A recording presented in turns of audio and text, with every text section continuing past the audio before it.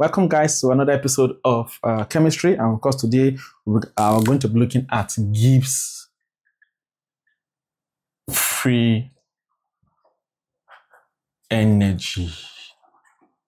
Gibbs Free Energy, okay, as formulated by John William Gibbs, who lived from the year 1839 to 1903. But before we begin, as usual, let us see a question from the O3 School JAMB. Like I said, this video's tutorial is sponsored by the JAMB app itself. Okay, it is all you need to succeed in your exam. That's all the past question you will ever need in this your life. Okay, for all the subjects inside one application. All right, so let us see a question. I'll talk about the app later. All right, so let's see the past question. All right, this is a 2019 question, number 40. They say the part of the total energy of a system that accounts for the useful work done in the system is known as A, Gibbs free energy, B, entropy, C, enthalpy change, D, none of the above. If you don't know, I know one. Yes, if you don't know it, you don't know it. There are so many other questions we're going to treat after the end of this class. I always make sure we do questions after the end so that you will be patient enough to wait. Some of you will just watch 1 minute, you will go, I pity you. Okay, you miss a lot of things. You miss a lot of useful things. Okay, there are so many things I'm going to talk about now that are in the past question that what you don't know yet until what you will stay to the end of this video. All right, so please ensure what you stay to the end patiently. Like this video, subscribe and share. Download the application. It has all the past question. It has question start feature where you can start for question according to topic. There's a classroom set where there are lecture notes. So in case you don't have textbook, you can use the app.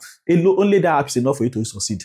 Then the very important one is the UTME challenge. That one is a mock challenge that will conduct every Saturday. So you can participate in that mock challenge every Saturday. You win prizes. You get used to how JAMB said that question. You see your score released every Saturday. All right. And of course, you build your confidence towards the main exam. What's more, everything on that app, everything. You don't need to go and buy past question. One past question outside now is 1,500 naira. So this one has all the past questions. If you're buying 4, you have spent 6,000. But this one you're not going to spend up to 6,000 to get the app activated. Okay. So the activation of the app as I'm talking to you now is 3,000. It will go up. It will go up so that when it goes up, you know, say, the teacher says 3,000. So when it goes up, just understand that it has gone up. All right. Any time of the year, any year you are watching this video, know that if the price has changed, it's because the price has changed. Okay. All right. So please download that app, activate now, and start with studying. So now, what is Gibbs free energy? We say that Gibbs free energy is the energy. Gibbs free energy, as you can see, is free. Free energy is the energy available for doing work. That means in-day energy, in-day for work. Okay, energy for what it accounts for the useful work done in the system. Okay, so we say what Gibbs energy is what is the Gibbs free energy is what is the energy that's available for what? For doing work. We say that it is the driving force that brings about the reaction or change. It is the driving force. It is the driving force that brings about the reaction or change. Okay, so they say that what Gibbs free energy is the driving force that brings about the reaction or change. It is even sometimes called exergy, not energy or exergy. Okay, it's usually called what exergy, and was formulated, of course, by a man called John Willard Gibbs. Okay, who lived from the year 1839 to the year 1903. Some of you that time, your papa and mama have not met each other, or they have not even think of burning you. Okay, so he lived from the year 1839 to 1903. Okay, now mathematically, Gibbs free energy can be represented as this. You have seen this formula before, that delta G is equal to delta H minus T delta S. You must take note of this formula. Very vital formula in solving questions as it relates to thermodynamics and water energy changes. Okay, so delta G, which is Gibbs free energy, is equal to what now? Delta H, the enthalpy, minus what? The constant temperature multiplied by what? By entropy, delta S. Okay, change in entropy. All right, so this formula is very vital. Oh, know it inside your head, carry it and put it inside your head. Delta G is equal to delta H minus T delta S. Okay, so please take note of that. It is very, very vital. Now, we're going to know some wonderful thing. A negative value for delta G, a negative value, let me take this formula off. A negative value for delta G is a condition for spontaneity. A negative value for delta G is a condition for spontaneity. Okay, do you know what they call a spontaneous reaction? A spontaneous reaction is a reaction that can occur on its own without you adding energy. Okay, you don't need to put energy into the reaction before it can happen. It's called a spontaneous reaction, like rusting of iron. Okay, it can, if you put iron outside now, it's just what reacts with air, oxygen, everything with all that. You see that it start becoming brown. Okay, so that is a spontaneous reaction. You don't need to go and physically put anything on top of the iron before the iron will start reacting. Okay, so that is a spontaneous reaction, a reaction that occurs on its own without the addition of energy. All right, so a negative value for delta G is a condition for what? For spontaneity. That means that it is feasible. Is feasible. Okay, that means that for a reaction to occur, to occur spontaneously, delta G must be negative. Okay, delta G must be negative. We are going to see all this in the past question. All right, now please, I want to tell you something very, very important. You are very wicked if you do not like this video. You cannot watch this video and not click on that like button. So as we are taking this break now, please click on that like button. That thing that looks like this, just click on it once. That is all. Click on it. Then subscribe. Subscription is free to this channel. It's just to let you know, to notify you on your phone that O3 Schools has published a new video. That is all. So please click on the subscribe button if you have not subscribed before. If you have subscribed before, thank you very much and I appreciate you. Now let's go back to our class and keep sharing these videos also. So we say a negative value for delta G is a condition for spontaneity. That means that the reaction will occur, it is feasible. Okay, and we say that for a reaction to occur spontaneously, the value of delta G must be what? Negative. Now, if delta G is positive, positive delta G value, okay, it means that that the reaction is not feasible. It is not feasible. That means it does not occur. Does not occur.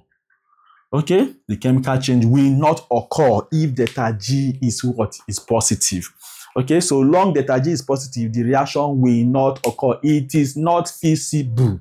Okay, but if delta G is 0, if delta G is equal to 0, then the chemical system